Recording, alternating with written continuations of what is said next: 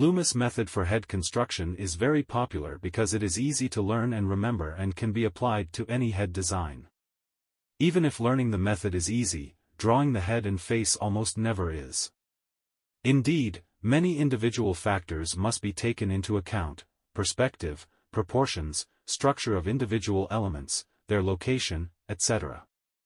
Additionally, we must learn to bring it all together into a cohesive final piece of work, a feat that is more difficult than it seems. However, great progress can be made with diligent practice and attention to detail. In this tutorial, I'll cover everything you need to know to get started with the Loomis method of head construction. If you are looking for video instructions on building the Loomis head, here is this basic lesson of this method with 2 simple and easy examples for you, but please try to repeat them as much as possible. And go to the other videos on this channel to practice more of the Loomis method, where I show you how to draw the portrait from all angles. The Loomis method, developed by American artist and illustrator Andrew Loomis, is a popular approach for learning how to draw the human head and figure. The method emphasizes constructing the head or figure from basic geometric shapes and then refining the details. Here's a simplified guide on how to draw using the Loomis method. Drawing the head using the Loomis method. Start with a circle. Begin by drawing a circle. This will be the cranium, skull, of the head. Add the jawline. Draw a straight line extending from the bottom of the circle. This line represents the center of the face and helps in placing the features accurately.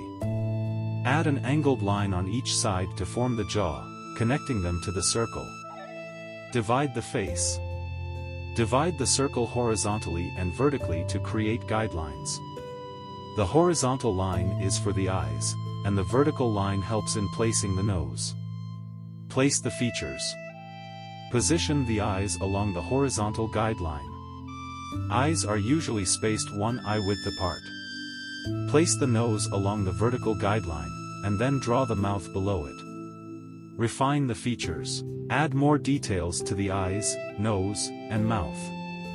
Pay attention to the proportions and angles suggested by the Loomis method. Add ears and neck. Position the ears roughly between the eyes and the bottom of the nose. Draw the neck, connecting it to the jawline. Refine the head. Refine the shape of the head, making sure it looks natural and three-dimensional. Drawing the figure using the Loomis method. Start with the bean shape. Draw a bean shape to represent the torso and pelvic area. This establishes the overall pose and balance of the figure. Add proportional guidelines. Add a line halfway down the bean for the waist and another to represent the shoulders. Draw limbs as cylinders. Extend lines from the shoulders and waist to represent the upper and lower limbs. Break down each limb into cylindrical shapes. Refine the limbs. Add joints and shape the limbs, keeping in mind the natural bend and flow of the body. Add features. Add the head on top of the torso and refine the facial features using the Loomis method. Refine and add details. Refine the overall shape of the figure, adding muscles, clothing, and other details. Remember to practice regularly and study anatomy to enhance your understanding of the human form. The Loomis method is a helpful starting point, and as you gain confidence, you can adapt and modify it to suit your style.